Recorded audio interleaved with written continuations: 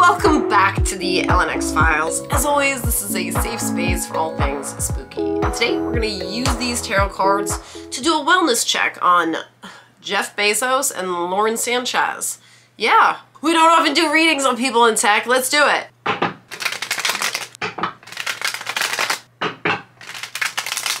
So WSJ recently did an interview with Lauren Sanchez, and I have to say she's a very intriguing person just because, like, you know, she's just so extroverted and she was the mistress, or maybe she wasn't even the mistress. I mean, Jeff Bezos was married to Mackenzie Scott for like 26 years. Meanwhile, Lauren Sanchez was married to Patrick Whitesell for like 13 years. Yeah, for like 14 years. Jeff Bezos and Lauren Sanchez carry on an affair. I don't know for how long. I don't even know how they met. I know very little details about it. They're carrying on an affair. They're outed, and then they're like, yeah, we're gonna get divorces because we're in love. And then Lauren Sanchez manages to like nail down like one of the biggest billionaires of our time. And she's just like, yeah, whatever, baby, let's do this. Put it out in the open, and we are now partners, and we're co-parenting our blended family of what have you. So, I mean, I'm fine with that. And she seems very friendly. She seems like she'd be someone, you know, very engaging to speak with at a party. She also seems very unapologetic about various aspects of her life. So basically, this is a story of like two married people who went and they had affairs with each other. They were outed, and then they left their respective partners. And their respective partners have fared well. So both respective partners, you know, are well-to-do people, and I think they both did very well in their divorces. So Lauren Sanchez, who is a Sagittarius with a Taurus moon, she was married to an Aquarius guy, Patrick Whitesell, who's one of the heads of WME, William Morris Endeavor. So after he was cuckolded by a man, you know, far less attractive than him, Google Patrick Whitesell, he's hot. He has now run off with Pia Miller. She is very young. She is younger than Lauren Sanchez, and she's like she's some sort of hot Latina model. She's hot. She's a hot Hispanic or Latina model, so they ran off together. They're married. They're doing great. Jeff Bezos' jilted wife, Mackenzie Scott, has recently married a Seattle public school teacher. Great. I'm sure he's a very stable guy. It doesn't surprise me that she would marry someone like very low-key after being with Jeff Bezos, who's like, you know, Zeus for all intents and purposes. So that's fine. Mackenzie Scott was an Aries. So she's now with a guy, well, we don't even know his sign. It's not even available on the internet, so I'm just sure they're very happy. And for the record, Jeff Bezos, he's a Capricorn sun with an Aries rising and a Sagittarius moon. So he's now with a woman who's a Sagittarius sun. So his emotional center is in Sag. These are very fiery, passionate places, but these are also places where they're like, we gotta do us.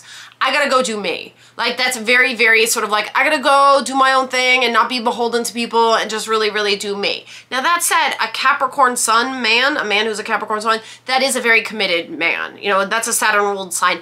Hence, he was married for so long, you know, to Mackenzie Scott. You know, that was like an over 25-year marriage. So Capricorns, you know, from my experience, are not cheaters, and they're usually very devoted to their partners, even if it's just in a dutiful fashion. So essentially, Jeff Bezos traded out one fire sign woman for another fire sign woman. So he basically likes fire sign women. We can conclude that.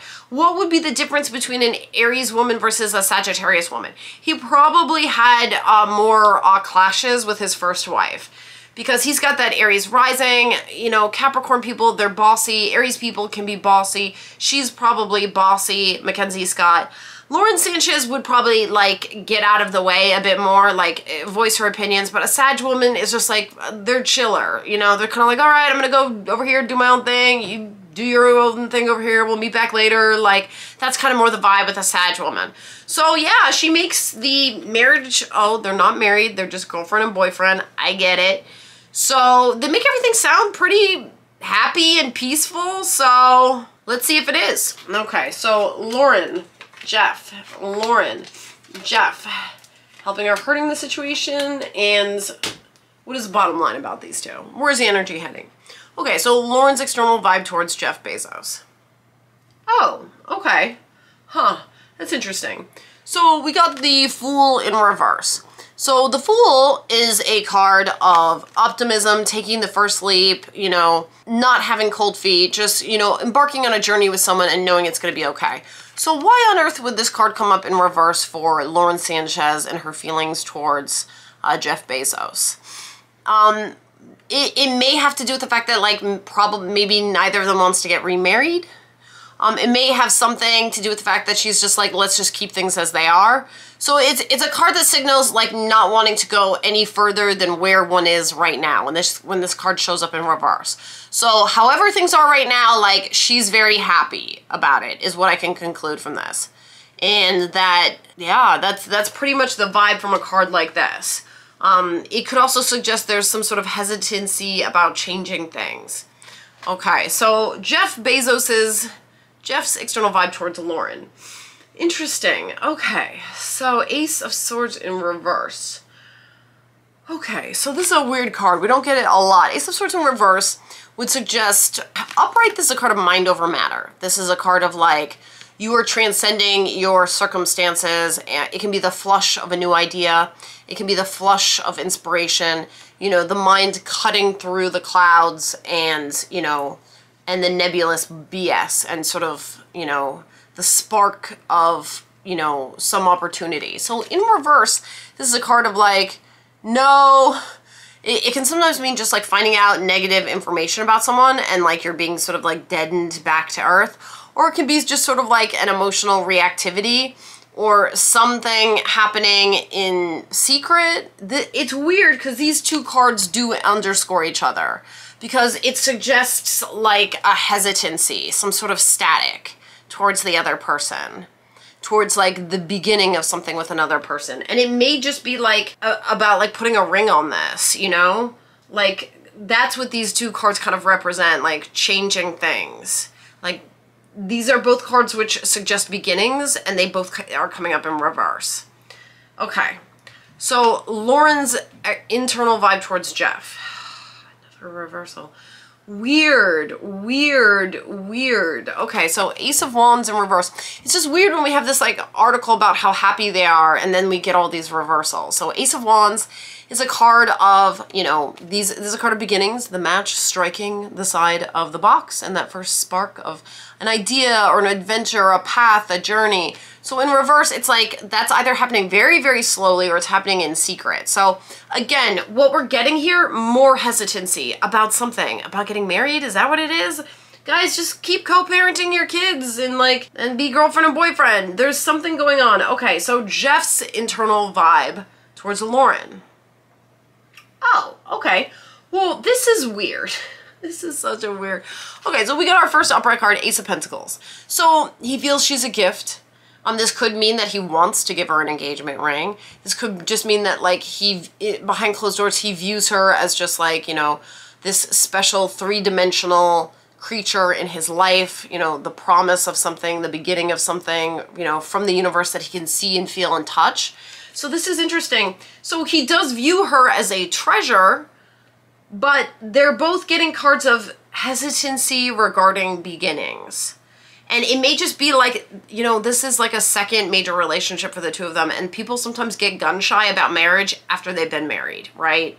They're like, well, I've been married. I did that. I remember that intimately. Okay, so what is it helping or hurting the situation? Okay, all right, so Knight of Wands in reverse. So this is the healthiest expression of the Knights. So if this is coming up for Jeff, which it is, that's interesting. You'd think he'd be portrayed as a king, but the guides are showing him as a knight, suggesting that there still might be some sort of emotional immaturity with him, which makes perfect sense because these techie guys are often like very, very smart, but sometimes they're very immature in matters of the heart. So this is, you know, the upright, this is the young man with a plan. Let's all chip in $1 and we can all make a rabbit farm for the senior citizens or whatever, right? So when this card comes up in reverse, this man is not moving the energy forward, okay? He's like going back, or he's stalling, there's static, or he's destabilized. So anything that's not moving the relationship forward, the guides are calling him out on it. They're like, the issue of them not being married has more to do with him, is what they're saying. And so where's the energy heading? What is the bottom line? Oh, I mean, yeah, like, okay, so I doubt we're gonna see any major changes anytime soon. So we got the Two of Pentacles upright. So this is like juggling two opposing forces with the stormy sea behind you, and you're just kind of like, oh, trying to bring opposing things into balance. So not a huge happily ever after card, right? But the person is doing it. They're juggling the Two Pentacles. They're not dropping them. So basically that's what they're doing right now. Juggling two different households and kids and exes and, you know, life obligations is what they're saying here. All right, so that's what I've got for you guys. Comment below, did you read the WSJ article? I'll link it in the description because it is highly, highly entertaining. And you know, sometimes people paint this rosy, rosy picture of their domestic life when things in real life have more static. So let me know your thoughts in the comments below. Like and subscribe, and as always, we'll do this again.